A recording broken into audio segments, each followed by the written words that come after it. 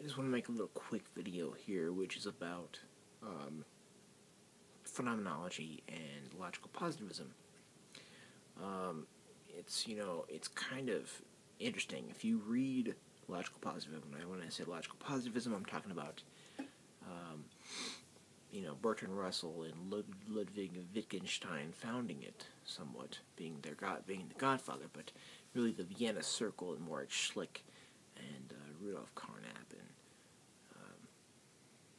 those guys founding it, really. The Vienna Circle, starting with that, it was kind of, I have a video on that.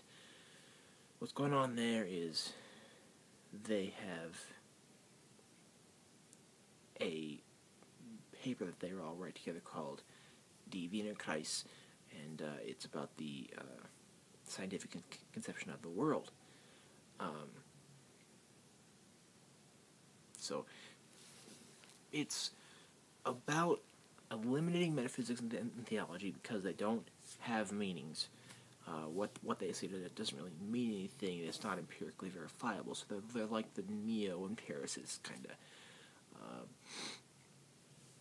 And we need to, in order to figure out whether something has just basically the whole mantra that they had was justification conditions, that the conditions under which a certain thing can be justified is the same thing as the conditions under which something could be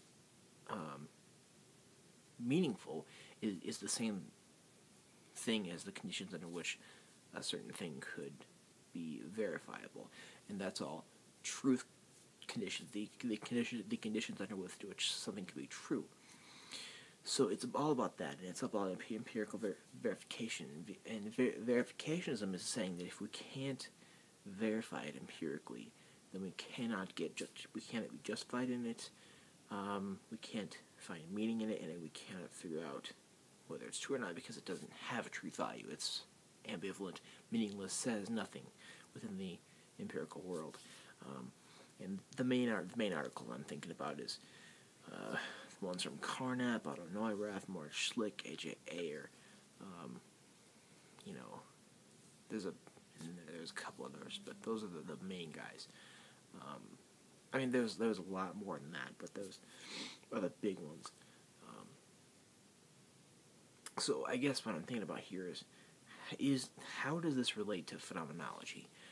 Carnap, in his article, The Elimination of Metaphysics Through Logical Analysis, what he does is he quotes Martin Heidegger's Vastus Metaphysic, and he says, he kind of quotes a part where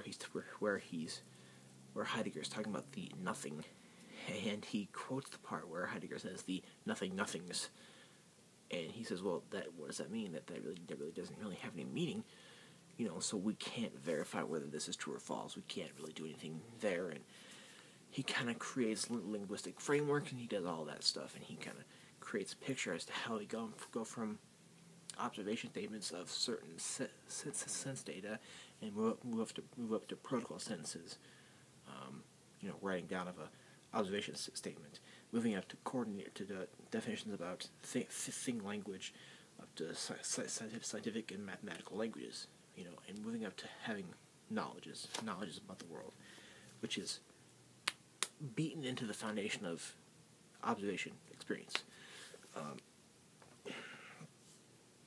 So I guess my question with respect is how does this work with respect to phenomenology? Phenomenology does a similar thing. It says that phenomenology, perception, or experience, whatever you want to call it, is the focus, the starting point, consciousness, and perceiving phenomena to the things themselves, Husserl said. So how does this relate? Are they opposing views, or are they more, similar because of their same focus point? But then if we get Otto Neurath later, who kind of took that observation statement part at the bottom, of that picture, and somewhat, got all coherentist about meaning and justification and truth when it comes to, how we get to some sort of knowledge. And he had the metaphors of like Norrath's ship and Norrath's sorting machine and such. So I guess my question is, with respect to phenomenology, which I have multiple videos about, and there's various other resources besides just my videos. There's a million more resources that are probably better. Because I'm not gonna, you know, I am my biggest critic. So the question is, does phenomenology, well, the way to compare the two is, does phenomenology employ any, well, in Carnap's essay, The Elimination of Metaphysics, he says that most of metaphysics, what it does is it makes grammatical and syntactical errors, where either they put a word in there that doesn't have meaning. Like he uses the example of TV and Tuvi, and the word TV he kind of shows as when that's implemented, where the definition of word is not given, there's no way to verify it or to get its meaning or its truth or false conditions. So we have the condition of something being meaningless, where a word is used where a definition is not given, so we can't verify meaning or truth or justification about it. The second case is where we have a bunch of words together that have meanings, but their syntactical combination doesn't work. Similar to the phrase, how much did my dream weigh? How much I had a dream last night. How much did it weigh? Weight is not a predicate that you can ascribe to something like a dream, so that the words together don't make sense. So those are the two kinds of ways that the metaphysics can make mistakes. So let's think about this with respect to phenomenology. Does phenomenology do anything like this? I would say with respect to the ego, Husserl's ego, definition for that is given, I would say, and intentionality, definition is given. I would say in all of Husserl, this is not committed. Husserl had his roots in mathematics and philosophy of mathematics. He corresponded with Gottlob Frege about mathematics. His first book was about mathematics or arithmetic. So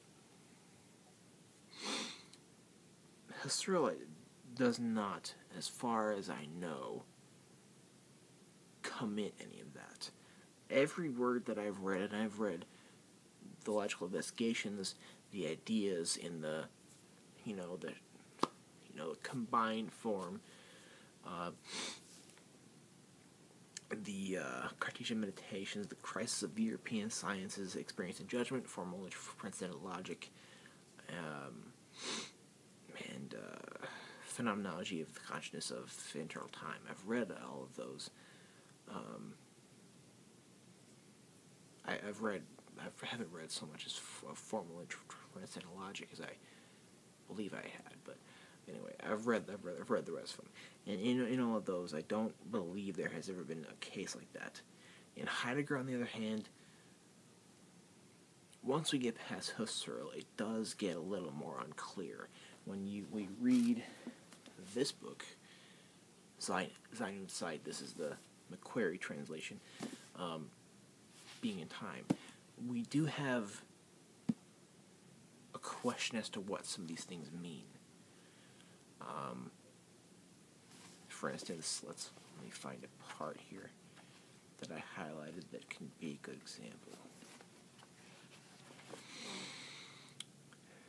Desevering amounts to making the farness vanish, that is, making the remoteness of something disappear, bringing it close. desevering or deseverance. Design is essentially deseverant. It lets any entity be encountered close by as the entity which it is. Severance discovers remoteness. Okay, so in this part, which is in the third chapter of the first division, of the first, something like that. It's the one about, I believe it's the one about worldhood and such. Yeah, the worldhood of the world is where I found that. A lot of those words don't have definitions. This part where he talks about dissevering, number section 23 of chapter 3 here talks about dissevering and deseverance in the deseverant. That's one example out of Heidegger, which has some issues as to and as it is with really any Heideggerian work. So some phenomenology, does run into that issue. Some of it does, because in Heidegger, someone who has their roots in analytic philosophy is not going to read Heidegger and immediately know what's going on. And I'm not saying that that's how one gains meaning, is having roots in whatever philosophy has to know what a certain thing means. But, someone who is good at finding meaning of things, given a certain analytic philosopher, and just picks up Heidegger and tries to read it, is going to be, I don't know what the hell this shit means. And on Heideggerian texts, interpretations are given, things are said about it, secondary sources are written about it, and we have a sort of a consensus about what Heidegger is saying, a sort of consensus, but we don't really have an immediate verification of the meaning and truth conditions of certain things he says. So, some phenomenology that does employ some things that are out of reach of meaning, truth, and verification, and justification conditions, so maybe in phenomenology we should return to those things that don't have those issues. Anyway, this was just a little rant about that, because I think they are very similar in that they are somewhat neo-empiricist, but the empiricists would be very different, than a phenomenologist would. Anyway, that's kind of a very vague connection, which is I probably shouldn't have given. Thanks.